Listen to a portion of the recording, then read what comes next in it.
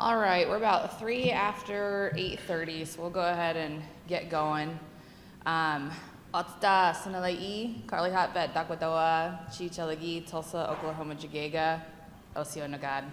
Good morning, my name is Griffith-Hotvedt. I'm a citizen of the Cherokee Nation from Tulsa, Oklahoma. Hello everyone, and I'm here on behalf of the Indigenous Food and Ag Initiative. I'm the Associate Director out there, and I'm going to talk to you today about some ag policy and funding updates that could be applicable to your tribe and what you need to know for Farm Bill 2023 so you don't miss out on any opportunities. So a little bit about us. Here's the agenda today. We'll talk about policy updates, and then I'll go into Farm Bill work and Native Farm Bill Coalition priorities. We'll talk about marker bills and how you can participate. We'll also give an update about some things coming down from Department of Interior, and then funding opportunities. And funding opportunities is always tough for me because I know about a lot of them, but I don't know what the timelines and timeframes are for all of them. So I have a resource included in there for you all to check out at your own time. And then we'll open it up for questions and answers. So you may have some specific questions regarding Farm Bill policy about your tribe or operations, and we will go ahead and float those, and I will give you the caveat. I am an attorney. You might get the attorney answer. It depends, or I don't know, let me go look it up and I'll get back to you. But we will try and make sure to get you as informed and educated on the process as possible. So that's me, nobody cares about that. IFAI, so we were founded at University of Arkansas School of Law in 2013 by our Dean Emeritus, Stacy Leeds, who's actually the Dean now at Arizona State. So Mr. Miller, that you heard speak yesterday, talked about his book and the McGirt decision. She's his dean now at his law school. So she went from Arkansas to Arizona State, and we miss her very much, and she's been a great mentor to me. Our founding director is Janie Sims-Hip. Do you guys know where she's at now? USDA General Counsel. So Stacy is a citizen of Cherokee Nation, Janie is a citizen of Chickasaw Nation, so we have some good friends in high places, which is excellent for us this Farm Bill season. And so our mission at IFAI is to really enhance the health and wellness in tribal communities by first taking a look at healthy food systems, diversified economic development, and then making sure those cultural food traditions are acknowledged and respected in Indian country. We're your nerdy attorneys. This is really specialized tribal ag law and policy work. And so our goal is to provide that legal analysis and that policy research to create educational resources to help you out when it comes to working in your tribe and how to empower your food sovereignty, your agriculture, and your economic development. And that can look like a variety of different options, and we can talk about those after if you want to visit. We also do direct tribal consultations. We will come to your location, sit down with you, and talk about whatever ag project or topic you want to focus on, and give you some pointers or tips or directions or opportunities or funding supports, and help you get going in the direction that you want to head in. So this is just a sample of some of the work that we do. We do house the Model Tribal Food and Ag Code. We are the policy and research partner for the Native Farm Bill Coalition. We work in food safety, food sovereignty, helping you scale up. We also have resources to help you develop your own tribal Department of Agriculture, if that's something your tribe is interested in. A lot of tribes are already working in agriculture, land management, natural resources, food systems, nutrition work. Department of Ag creates an umbrella that all of those programs can live under and work together. And then we also have youth programming opportunities as well. So what is the Native Farm Bill Coalition? NFBC, this is our executive board or our governing body. So Intertribal Ag Council, us at IFAI, the National Congress of American Indians, and the Shakopee, Mdewakanton, and Sioux community. We all come together and are kind of the executive decision makers, but we don't make decisions just based on what these 4 organizations think is the best thing to do. I spent all last year on the road. I did 50,000 miles in the air, and I don't know how many more on the ground, doing outreach to go to your communities across the United States and get feedback from stakeholders saying what's working for you, what's not working for you, what can we learn about. And we put that all into a big report called Gaining Ground, and I'll talk about that a little bit later. But there's 150 policy priorities for recommended changes to the Farm Bill to better serve Indian country. So what even is the Farm Bill? It's a huge omnibus multi-year law that Congress uses as a vehicle to set the priorities for the U.S. food and ag sector. This is the second largest bill that Congress passes.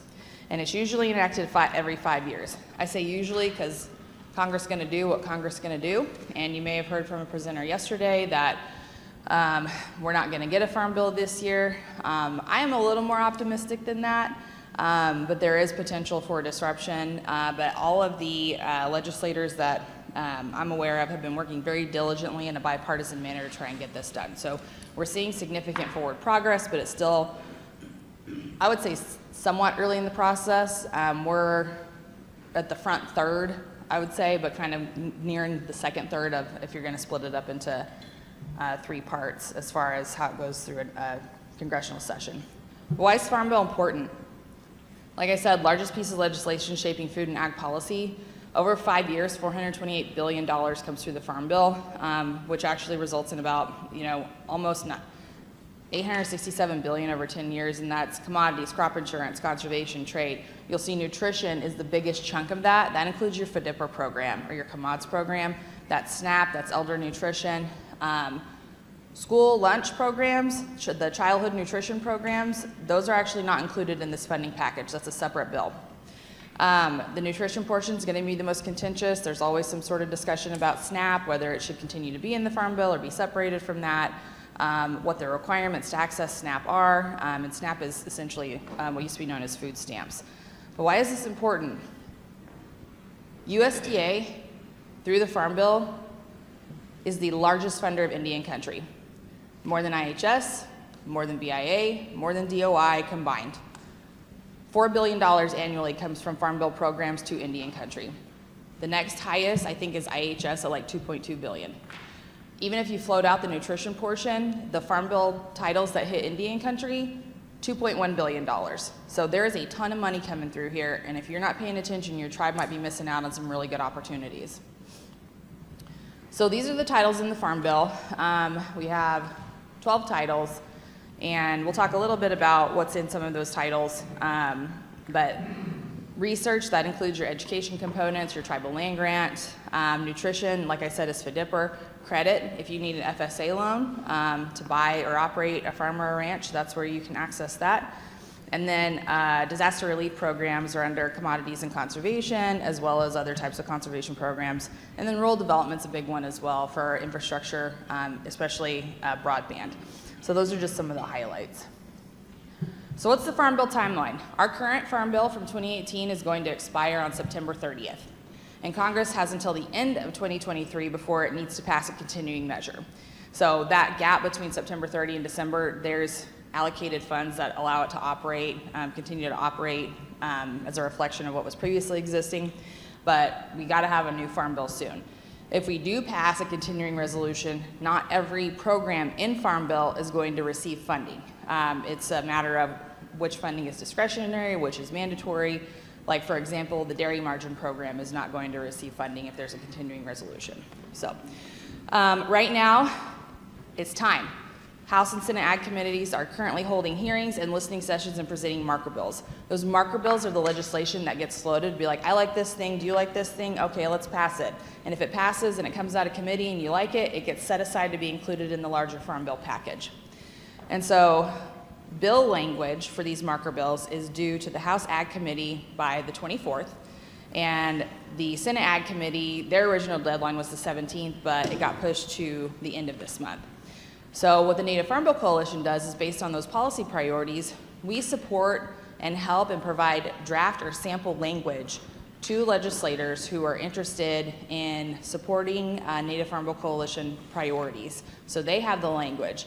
Even if we didn't draft it, Native Farm Bill Coalition didn't draft it, a lot of times these legislators and their staff will draft it and say, hey, can you look at this language and make sure it's okay for Indian country and doesn't have any problems or issues that need to be addressed.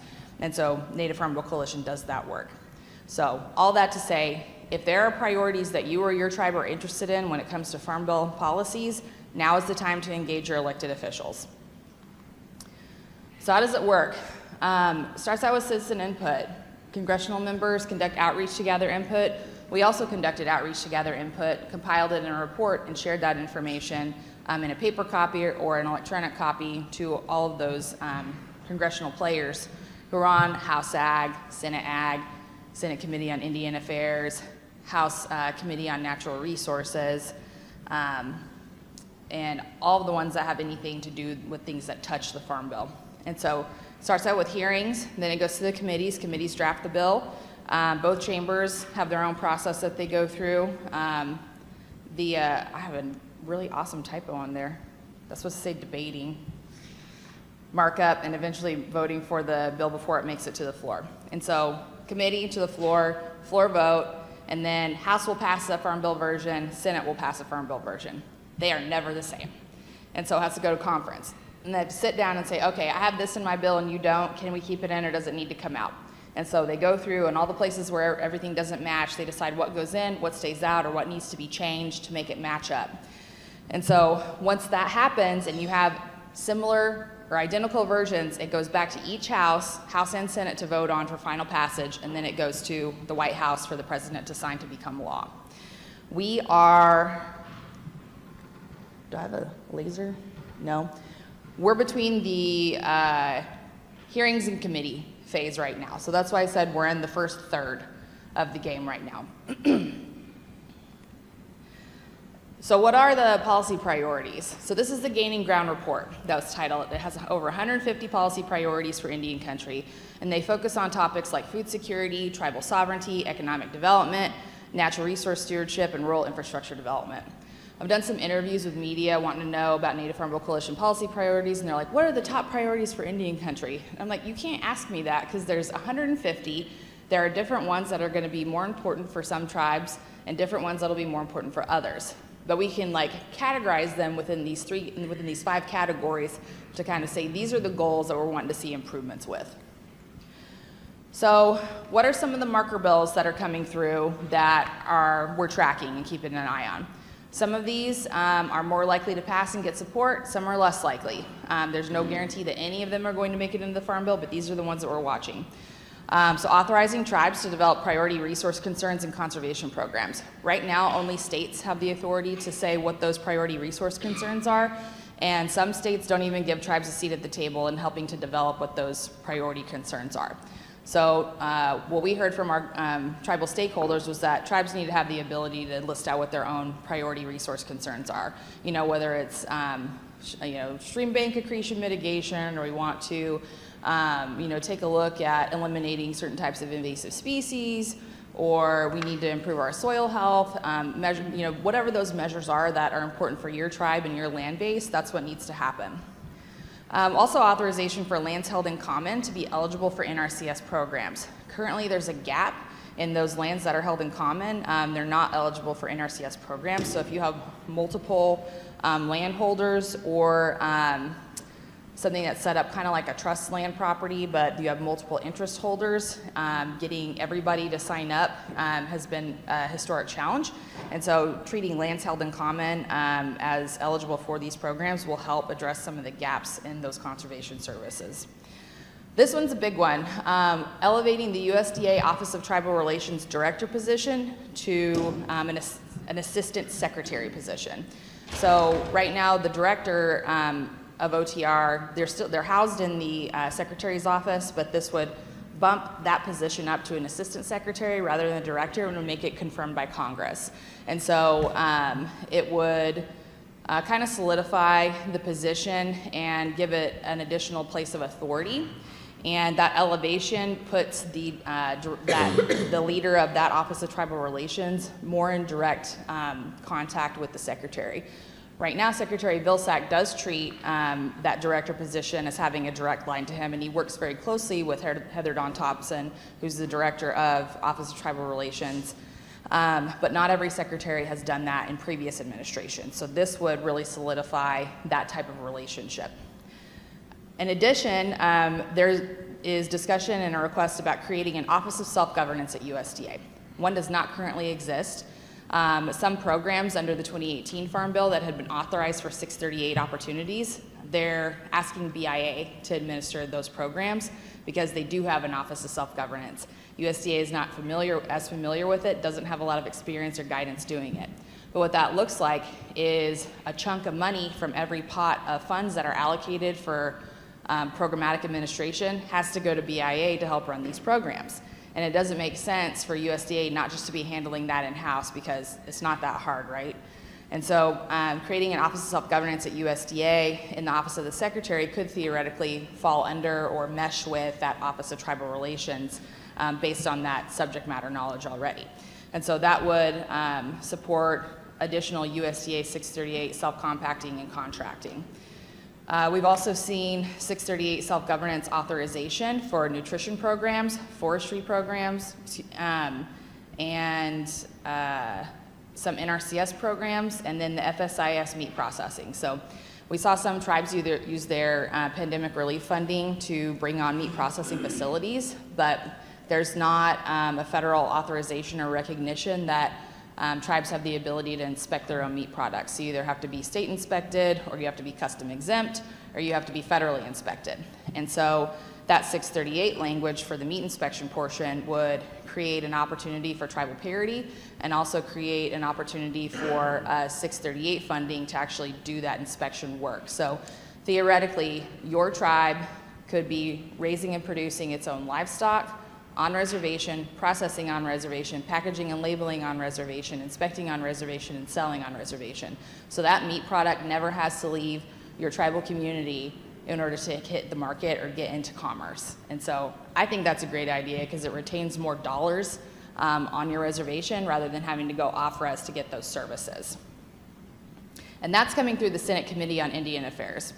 Senate Committee on Indian Affairs doesn't have direct authorization over ag programs, but they do work very closely with the Senate Committee on Agriculture because they know that agriculture priorities in Indian country are such a hot topic and there's a huge need there. We've also seen draft language about fixes to the drought monitor. We know that the drought monitor doesn't always accurately reflect what the drought situation is on a county by county basis because you can have pretty big variations across counties. I'm especially thinking of some of the really big counties like in Arizona. I know y'all who are from Arizona have those giant counties and you can have a lot of climatological difference from one end to the other versus some of the smaller counties like where I'm at in Oklahoma. We have 77 counties within that state alone, and so they're pretty small, and you get a little more consistency with what that weather or drought monitor information looks like. There's also going to be a study on barriers to conservation program enrollment on leased ag lands. So this one may be of particular interest. This isn't just for tribally leased ag lands, it's for any leased ag lands and what the issues are there, but we already know that there are pretty significant challenges. Some conservation programs require you to sign up for a 10-year contract to participate, and your BIA or your tribal grazing lease may be 10 years. Or you have to have the lease in place before you sign up for the program, but by the time that you get your lease in place and start working on the paperwork to get signed up for the program, you're already short on your 10-year requirement. So there's been an acknowledgement that there needs to be more flexibility with those contract term lengths to better support those ag leases, the lessees who want to sign up for those programs. There's also a bill that we've been watching to prohibit the enrollment of land into CRP for a 1-year moratorium and prevent enrollment of any prime farmland into CRP. I don't think that one's going to go very far. I'm not sure if it has made it out of committee, but that's one that was of concern. And then there's another bill, U.S. Fish and Wildlife, is to establish a community resilience and restoration fund. That would be grant funded. And there's a $10 million set aside for tribes to engage in conservation efforts related to climate change. So we're watching that one because we're interested in it. Also, U.S. Forest Service Good Neighbor Authority, authorization for tribal receipt, retention, and adjacent land restoration. So currently there's not a reimbursement or a funding opportunity for tribes that are doing that Good Neighbor Authority, that are engaging in that agreement with U.S. Forest Service. And so this would create the opportunity for tribes to receive reimbursements and funding support if they're doing land restoration next to that forest that they're in that Good Neighbor Authority with. In order to have consistency of that management. Because we know when you're looking at natural resources, just because you have this property line or the boundary line, it doesn't mean that all things stop there. Your invasive species are going to cover that line. You're going to have climate impacts, weather impacts, other types of natural resource, migration pattern issues that come across there. Wildlife doesn't care about your boundary line, right? So having a consistency of how you're managing the forest land with the adjacent land, especially if it's tribal land, and being able to get funding support for that is something that's going to be, we're excited to see come down the pipe. There's also a bill to talk about private sector partnerships to allow businesses to invest in conservation practices in the geographic region of their choice, and USDA will provide match funds. If your tribe has a business arm that likes to use those funds to directly support certain projects or activities, that, or any private business, if you have a good working relationship with a non-tribal business that wants to provide funding for a conservation practice or measure in your area, USDA through this bill would provide matching funds for that. So it bumps up opportunities, it creates additional funding for conservation practices and measures. The businesses like it because they get a shining gold star about investing in conservation practices and being green and sustainable, and the communities, especially tribal communities, can prioritize their conservation projects that maybe don't necessarily fit as well into existing programs. So that's a good one to keep an eye on. The Meat and Poultry Special Investigator Act, there's a lot in this one. Fertilizer assistance and acquisition and production. We heard that all the time, especially with price volatility. Last year with, it's hard to get the fertilizer that you need, hard to get the inputs that you need to run your farm and your ranch the way that you need to. We know that on reservation we tend to be a little more rural, we tend to be a little more remote, our transportation costs tend to be higher. And so providing assistance when we're looking at securing fertilizer either by acquisition or producing it ourselves is something that would be included in that bill. There's also a competition investigator. When we talk about the Packer and Stalker Act or livestock programs, we know a lot of times there can be discriminatory practices in the industry. We've heard all kinds of crazy stuff from different communities about how native livestock are treated in comparison to non-native livestock on reservation, and that competition investigator would be tasked with addressing those issues. We also see that this would establish a USDA supply chain task force, create grants and loans to support meat processing, and establish supply chain resource centers for small and medium-sized producers. This is going to be big for Indian country livestock producers if this is something that passes. We're watching this one very closely.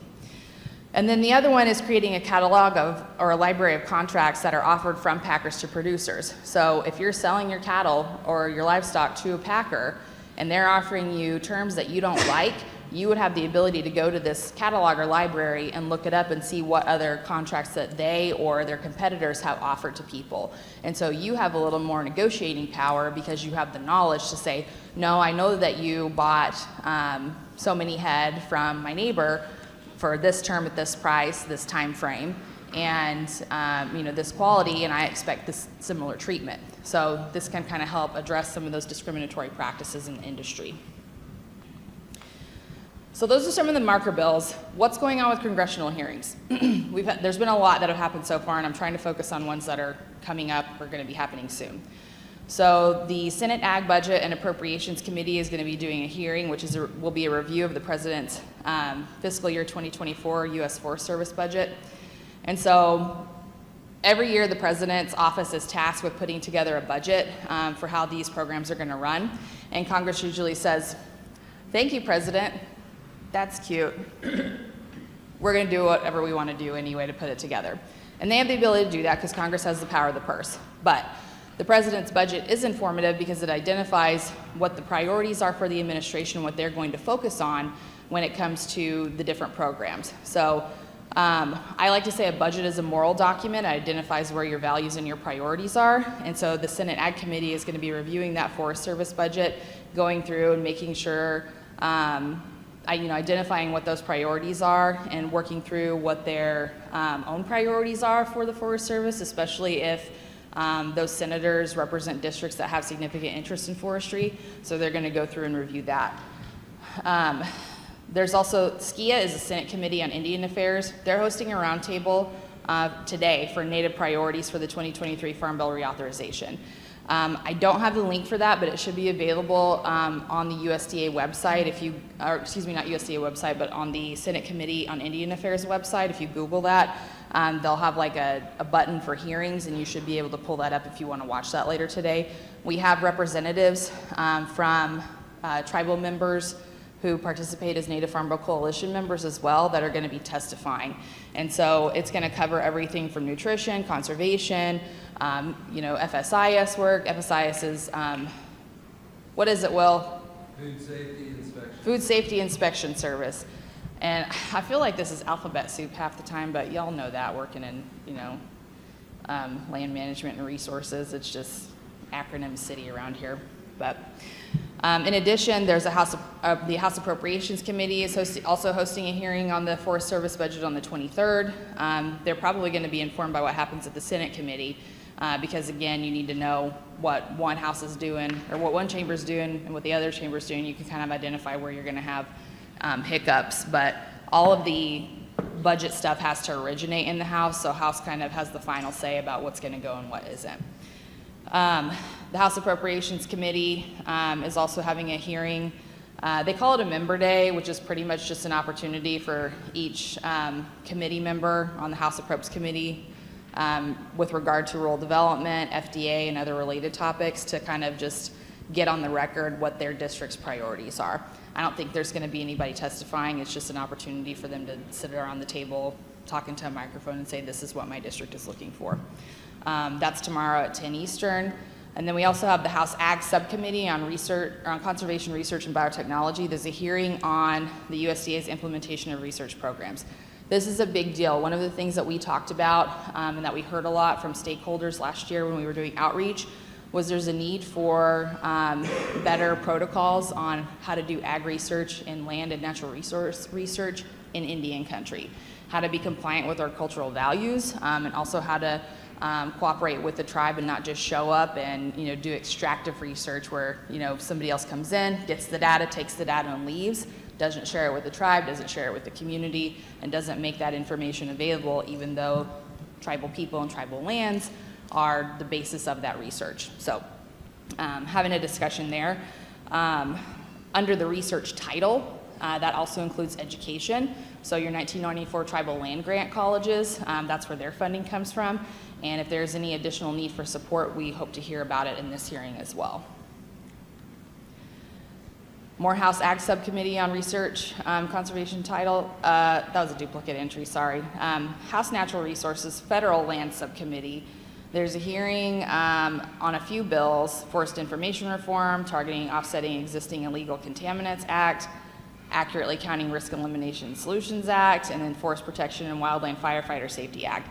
That Forest Protection and Wildland Firefighter Safety Act, I think a component of that discusses a pay raise increase and also bringing our tribal fighters up to, bring their salary up to par with other wildland firefighter groups in the area, because currently there's a deficiency. So that's one that we're keeping an eye on as well. So what else is going on at USDA? That's all the legislative side. So that's the first part. Farm Bill part is legislative side. We also have the regulatory side, what happens at the agency or the department itself. Local administrative areas, that's a term used by NRCS, Natural Resource Conservation Service. Those are now, or excuse me, FSA as well. USDA uses them for a variety of different programs. But those are now fully digitized and available on the USDA website. So you can take a look at those and see where those LAAs overlap with your tribal lands. And one thing that I want everybody to be aware of, some of you may already know it, let me back up. I'm currently serving on the State Farm Service Agency Committee in Oklahoma. And one of the things that I have been pushing is educational resources to tribes to say, if you are a tribal citizen who lives within an LAA and your tribe has trust land in that LAA, you are eligible to vote for your county committee, your county FSA committee. You don't have to be a producer or a landholder. You are considered a landholder of that trust parcel because you are a citizen of that tribe. You can show up and vote for who your county committee person is. You should also encourage your local tribal producers to run for the county committee so that we can have better representation for Indigenous issues in front of the FSA at the county level. So nominations have already been out, but we're getting ready to start elections, so keep an eye out for that. You may have an opportunity to participate and help select who that next county committee person is going to be for your LAA area. Let's see, NRCS and BIA is talking about executing an MOU regarding BIA acceptance of NRCS land determinations to eliminate that duplicative review processes across agencies. We hear this all the time. There's been a little bit of progress made, but we know there is a huge need for USDA to work better with BIA when it comes to land determinations. I was up at Crow last year and I was talking to one of their USDA county employees, and she was telling me that she'd been trying to get a producer signed up for a program or for a contract, and they had to wait on BIA for 2 years to get the final acreage assessment finished before they could get over. And granted, this was started pre-pandemic, finished after pandemic, but in any instance, that's ridiculous. The delay is a huge problem, and so we've had conversations about, how do we address that? Is there a time frame that we need to put on BIA? Like, you only have so long, like 60 days to review it, and if you don't make a decision, it's deemed approved. In order to really help producers get their land enrolled in these conservation programs or contract programs, they're going to help put a little bit more dollars in their pocket or help improve the health of the land itself, because we know there's a huge deficiency in conservation programs as they're applied to Indian country lands. So that's something that's in the works. That existing BIA and USDA MOU, we're going to be taking a look at that. USDA is going to be doing it internally, but we're also at IFAI are going to take a look at that and mark it up for updates or changes ourselves to say, this language is in here, it has good intent, but it hasn't been implemented because there's no guidance about it, so we need to be more specific, or we need to change the wording, or we need to just eliminate it, because what good is having that information in there if it's not going to be used? So I don't like having words on paper that don't actually mean anything. That's aggravating from somebody who wants to see programs actually be implemented, rather than just say we're going to talk a good talk and not actually do it. So we're going to be looking for that. There's also been a request by the administrator of FSA for folks to take a look at the FSA handbooks and guidebooks and go through and make red lines about what's working and what isn't for Indian country, to update those policies and procedures and provide additional clarification. A lot of our FSA staff are still pretty unfamiliar with working in Indian country. There are some that are super familiar with it and do a really good job of it, but it's not consistent across the agency. So updating those guidebooks and handbooks will be helpful to kind of help fill in some of that gap. It won't address the whole problem, but at least we'll have improved documentation about how the process is supposed to work. This is one I'm excited about, placing urban ag offices on tribal lands. But Carly, you just said we're a little more rural and a little more remote. Why would we want an urban ag office on tribal lands? Urban agriculture at USDA has a very broad and flexible definition.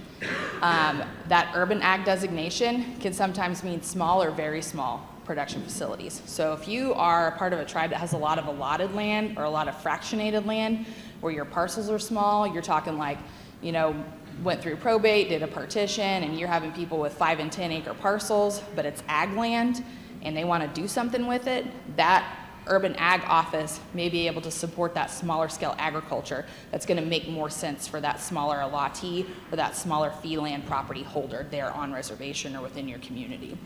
So I like that one. That one's coming out of Senator Booker's office. We're keeping an eye on that. And then the APHIS is looking at animal disease traceability regulation changes. And so that's pretty much ear tags for your livestock, scanning them, knowing where their origins are, and if there is like a foodborne disease outbreak, being able to identify the lots and isolate where those products came from so that they can be a little more cognizant about how to deal with that, instead of having to do like widespread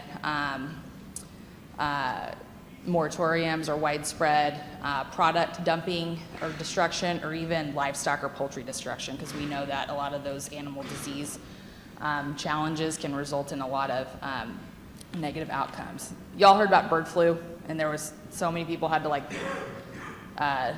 reduce their stock because of it, because it's highly contagious. Traceability like this would hopefully address some of those challenges and issues. What else? So there's a soft foundation for this Office of Self-Governance at USDA. Some of the pandemic legislation created specific funding opportunities in like conservation and forestry titles, and so the Director of Tribal Relations is trying to bring on more staff to kind of start helping to facilitate those direct administration opportunities for tribes. It's not officially 638, it's not officially self-governance, but it walks and talks like that per the IRA, the Inflation Reduction Act, and some of the other fundings that are coming through to support these particular programs. So we're looking at that kind of being something that will lay the foundation for a self-governance office at USDA. The Equity Commission has made some recommendations, and USDA provided a response. We have links to those on our IFAI website under our policy updates, so feel free to check that out. The heirs property relending program, some of your tribes may already be participating in this. That's intended to resolve those ownership and succession issues on farmland. They are currently receiving applications for those if your tribe isn't doing it but wants to do it. My tribe, Cherokee Nation, is currently participating in that program. I don't have an update from them about how well it's working, but I know that USDA is continuing to encourage and solicit tribes who wants to administer that. And it's not limited to tribes, there's other organizations that can administer that program as well. Let's see, the discrimination funds. Have you guys heard about the loan forgiveness opportunities based on BIPOC farmers and ranchers discrimination practices? So the widespread forgiveness was suspended because of a lawsuit. And so what's happening now is they're going through and reevaluating and identifying how to actually identify when discrimination has occurred and identifying that and creating a method to provide loan relief or funding opportunities for producers who have experienced that. And so right now, the vendors who are going to be administering those funds and addressing or doing the calculation about how discrimination has occurred, they're selecting who those vendors are going to be currently. And then also, or they're going to be announcing them soon. The USDA OPPE, the Advisory Committee on Minority Farmers, is going to be having a public meeting the 28th through the 30th. That's available online and you can pre-register. That's a discussion about BIPOC, Black, Indigenous, and people of color producers, as well as I think women and disabled veterans and beginning farmers and ranchers can come and talk about specific issues about how USDA can improve their service to those groups. So what's going on at DOI? DOI currently has comments open for a bison donation request program. They want to know, does this form that we want you to fill out look okay? Is it 13 pages? Is it 24 pages? Hopefully it's not more than 3 or 4 because that's a lot of paperwork for a bison donation. The Intertribal Buffalo Council has been collaborating. Those comments were due March 16th, and hopefully we'll get some updates and information on that. BIA is also proposing irrigation assessment rate changes, passing along assessments to users, and most of those are going to be increased. Some are going to stay the same, but if your tribe has irrigation assessments that are important or critical to them, I recommend taking a look at that. Those comments were due on the 20th, but it'd be a good idea to get some insight if there's going to be any rate changes that are going to impact your community or your lessees or your producers. DOI is also developing a policy on Indigenous knowledge. There was a hearing in February, but we haven't heard any updates about where that is going. They also are taking recommendations from the USDA Equity Commission and taking a look and seeing how BIA may be able to help fill some of those gaps. And then they had a request for comments on BIA grazing permit forms that were due on the 15th. So keep an eye out on that. What's coming up? Land Acquisition Funding Distribution Listening Session, April 18th and 20th. I would recommend somebody from your office or at your tribe attend that listening session and figure out what's going on here, because the land acquisition funding, they're saying, how do we need to distribute this? We have dollars available for tribes to support land acquisition. Who gets what? Is it going to be competitive? How do we determine what lands are available or identified for purchase that tribes can, pick up? How do you use that money? So that one's going to be important to attend. There's also a public comment period. I don't know if y'all are familiar with Osage Nation or if any of you guys work there, but there's a huge challenge with the administration of the mineral estate, and I know that's been an ongoing, continuing challenge. BIA is proposing kind of a modernization, as they call it, of how the regs work, but to my knowledge, Osage is saying, how about you just let us self-administer all of it? And there's been some backlash there, but this is an example of BIA trying to clean stuff up in a way to moderate the challenge. When one of the biggest issues is it hasn't been sufficiently administered since the beginning, and I don't think the Osage Nation has faith in a lot of the BIA with regard to mineral estate management. And so I'm keeping an eye on this one to see how it shakes out, because I think it could be indicative of other tribes that have mineral interests and how those BIA administration policies are going to go. Osage mineral interest estate kind of operates and works a little bit differently. They have their own statute that kind of sets up how that's supposed to work, but it's good to keep an eye on just to be informed. And let's see. This is probably the biggest one that I've seen come out of DOI.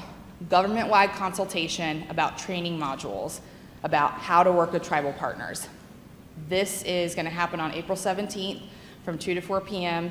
You have to register online. I highly encourage anybody to attend this one because as a part of executive branch guidance, so that means this is coming from either the president or the secretary, so either President Biden or Secretary Holland is requiring federal staff, the Office of Personnel Management and Department of Interior to have a consultation with tribal partners to discuss what training modules are needed for federal employees who are going to be involved in the consultation process. We hear all the time, you guys aren't consulting right, you're not giving us enough notice, you aren't listening to us when we're in consultation, there are things that need to be improved, and so seeing that DOI is actively taking steps to get feedback about how consultation processes need to work when it comes to BIA and DOI regulations is critical. So if you have information or ideas about how DOI can better do consultation processes, attend this. It'll be really important. So this one, since it is a consultation, if you're going to be representing your tribe, you either need to be an elected official or have a proxy to be able to represent. But there may be an opportunity for a listening session or an open comment period at the end that has to do with the legal definition between how information is protected through what's considered a consultation versus a listening session. So consultation has protections associated with the information that's shared by tribal leadership is not something that's discoverable through a Freedom of Information Act request. That's it's considered confidential and it's protected. If it's in a listening session, anybody can participate, tribal citizens, but that information is not protected and it is discoverable through a FOIA request. So there's just some different protections associated there, but it's really important to get that feedback and tell DOI and any other federal agency, if you want to work with us through a consultation process, this is what needs to happen. Okay. This one makes me crazy. Okay. So there was an executive order issued that essentially directed the Department of Interior to put together information about what authorities can support tribal stewardship and co-stewardship of land and water and wildlife. And so they put this together and listed out all these different statutes. You know, this allows for co-management, co-stewardship. This allows for direct management and direct stewardship. What do you think they left out? The American Indian Ag Resource Management Act, which facilitates ag resource management plans. Now, you're like, well, we have an IRMP. How's that any different? An IRMP is a game plan. It works well. An ARMP is authorized under IARMA, that American Indian Ag Resource Management Act, and it has teeth for sovereignty. It creates an opportunity for a tribe to say, these are our ag resource priorities, this is how we want to administer them, and it requires BIA to comply with your tribe's priorities. And it requires BIA to show up when your council says you need to get here and talk about why there hasn't been support or assistance.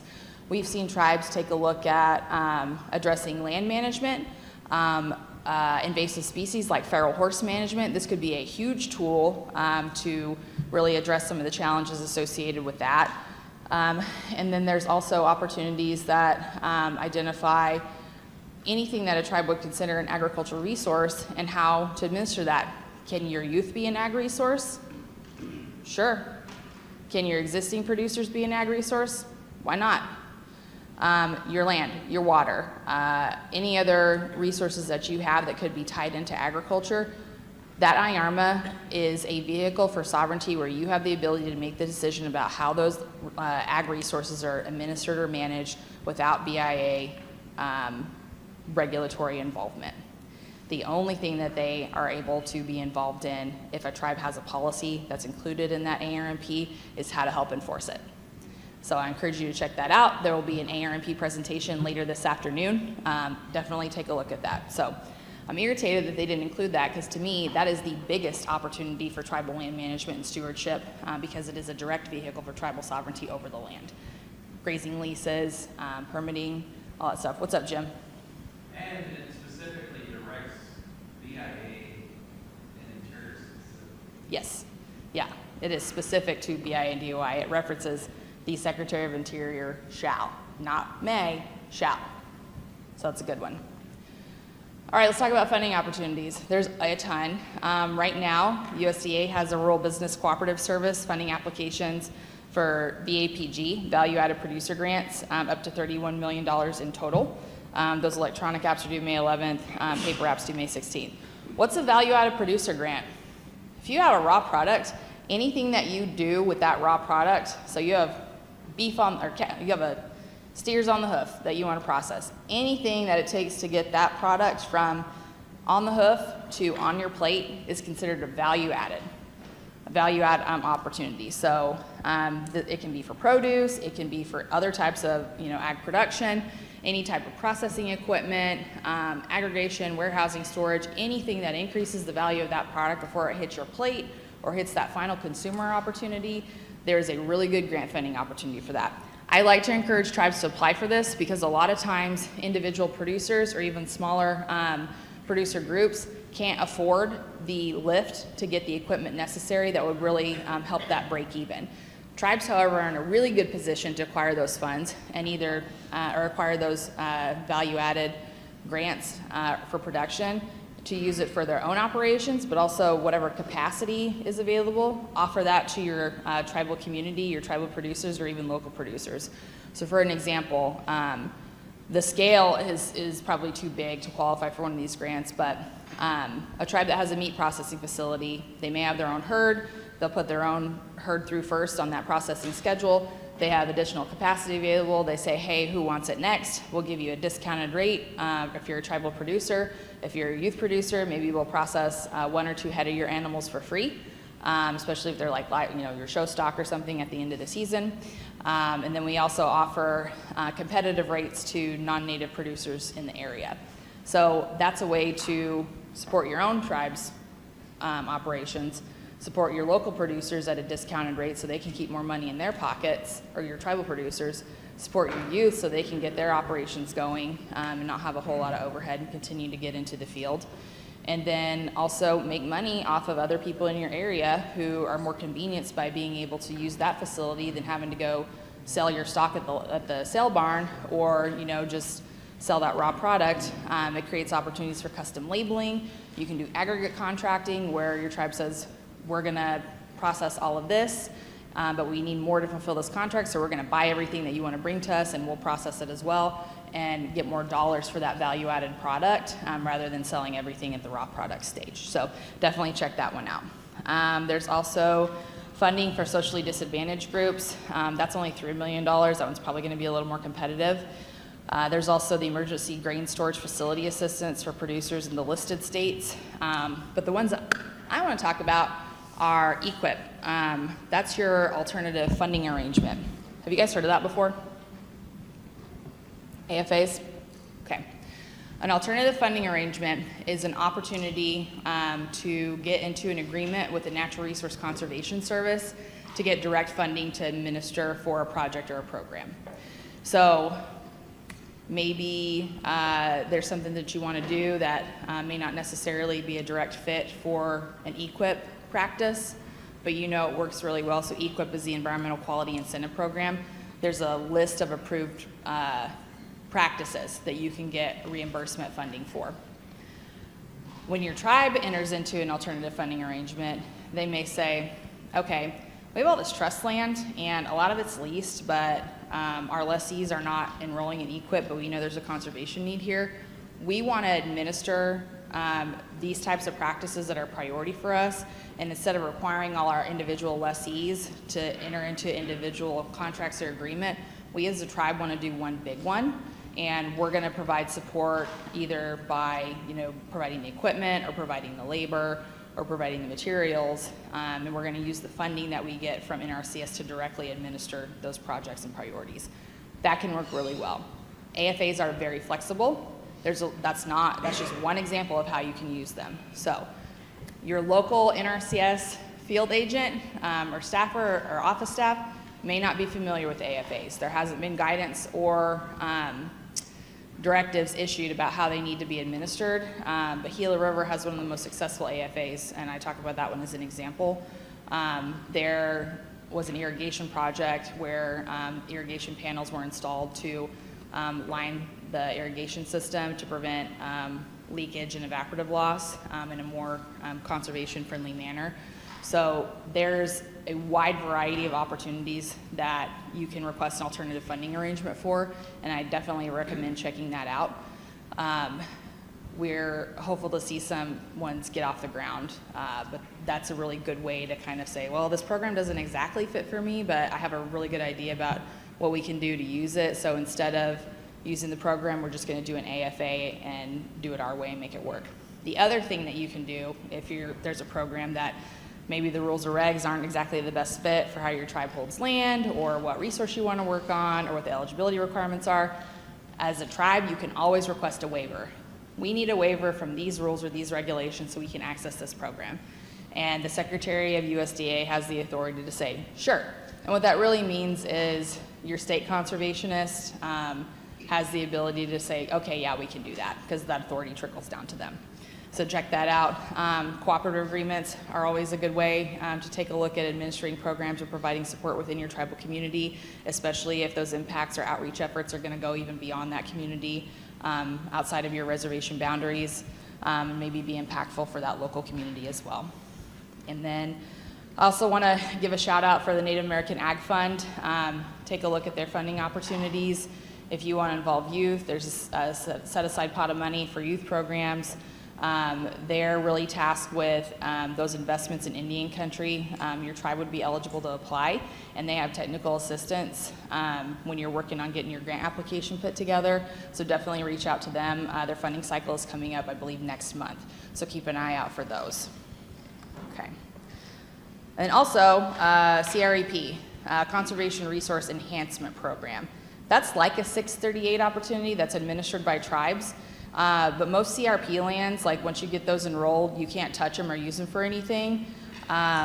It's like, that's similar for the cropland, but for the grassland provision for CREP that tribes are encouraged to administer, you can graze that. So you can have your bison on that land, you can have your cattle on that land, you can graze that land and still be within the parameters of that program and receive a, I think it's somewhere between like $14 and $16 per acre for that. So if your tribe has, broad lands that would benefit from enrolling that, that you could still use for grazing options, that'd be a really good way to put, get a little bit of extra money in the pot to help those programs. All right, like I said, there's a ton of funding opportunities. I know this says 2022, but it's current. Check out, this is the USDA resource guide for American Indian and Alaska Natives, and it lists all the programs at USDA that tribes are eligible to participate in, but not just tribes, tribal organizations, and tribal producers. It gives you information about where, how to apply, what the eligibility requirements are, if there's a match requirement, what the funding range is, and all that's available on the USDA website. So if you Google American Indian USDA programs, this guide should come up for you.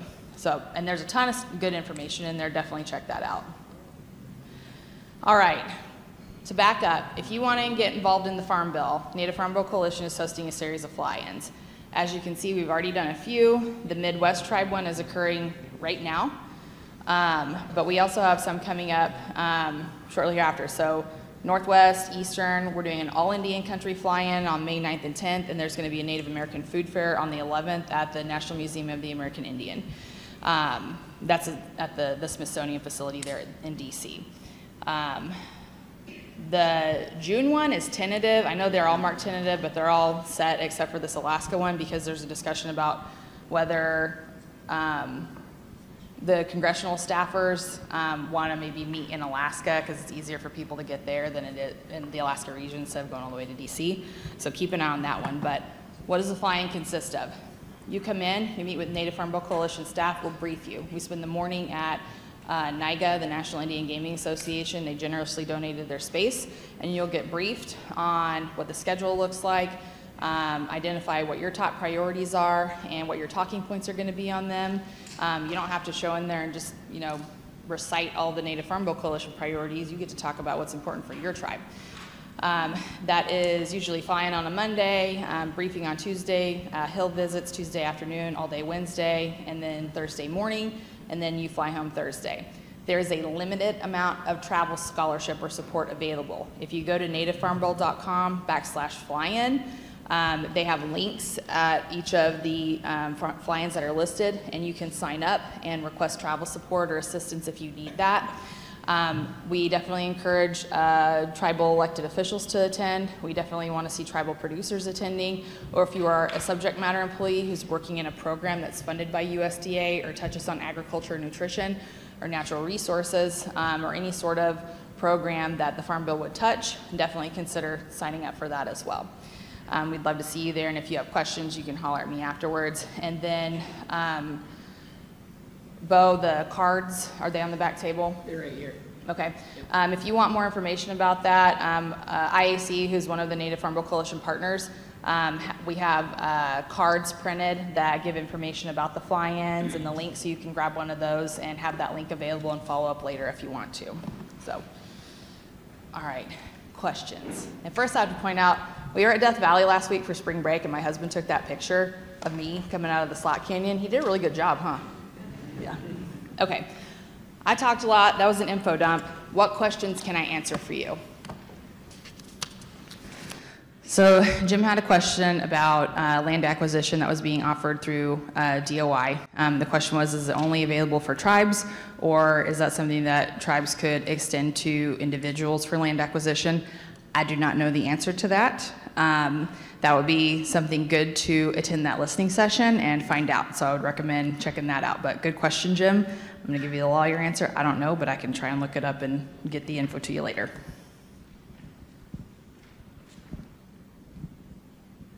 Yes.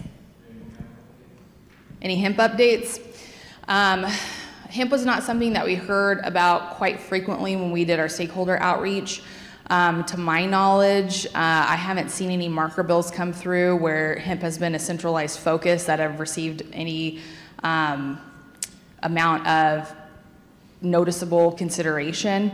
I think from the regulatory side, there may be some updates coming with regard to testing and enforcement practices. I know there's been some discussion about how to better support tribes that are engaged in hemp production in what the testing protocols look like, you know, field testing versus lab testing, and that threshold being so low. But I know that even with that low THC threshold, that there was significant flexibility for that testing parameter. So they give you like you're supposed to hit like under 0.03 THC, but there's like a window of if you're a little bit over, they're going to be flexible with you on it, but it's not much. And so they're taking a look and saying, okay, do we really need to crack down and make it, you know, consistent, definitely at that 0.03, because there's variability in those field tests that can occur sometimes, especially when you're supposed to be testing, what, 10 days before harvest or something like that. So that can be really tough to be compliant with, because what if it rains right before harvest? Do you have to redo your test, and do you have to wait? Are you waiting for your hemp to rot in the field before you harvest it to be compliant with those, you know, testing parameters? So those are some of the discussions that are being had right now, but I don't have any specific information about what the outcome is going to look like there. All right, last call for questions. I know I just dumped so much info on you, your guys' heads are just exploding. Okay, if you want to catch me afterwards, I'll be around. Wado, thank you so much for coming. I think we probably finished a little bit early, so I'll hang out. But thank you for coming, and good luck to you. And we would love for you to participate in a fly-in, or if your tribe is interested in joining the Native Farm Bill Coalition, come visit with me about that. Native Farm Bill Coalition membership is only open to tribes. We also have Native organization partners, intertribal association partners, and some nonprofits. But right now, we're only accepting new memberships from tribes themselves. So feel free to holler at me. Wado, Donadago Ha'i, and have a good rest of your conference.